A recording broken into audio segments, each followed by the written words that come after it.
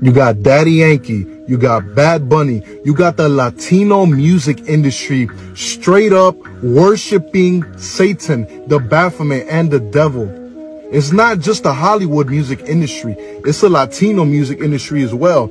If you don't know by now, Bad Bunny is probably one of the most influential Spanish creators, music creators of all time, but he's being influenced by the devil himself. And then there goes Daddy Yankee. So you guys need to realize, man, that these people, when they make this music, they tell you who you're worshiping. Listen to me, Latino community. These people don't worship God. These people worship the devil. And where the music comes from is evil. We gotta wake up in the Hispanic community. It's not, don't listen to music just because you think it's cool and it's trendy and it's cultural. Nah, y'all gotta wake up, man. Share this with somebody. Jesus is king, and Jesus is king no matter what.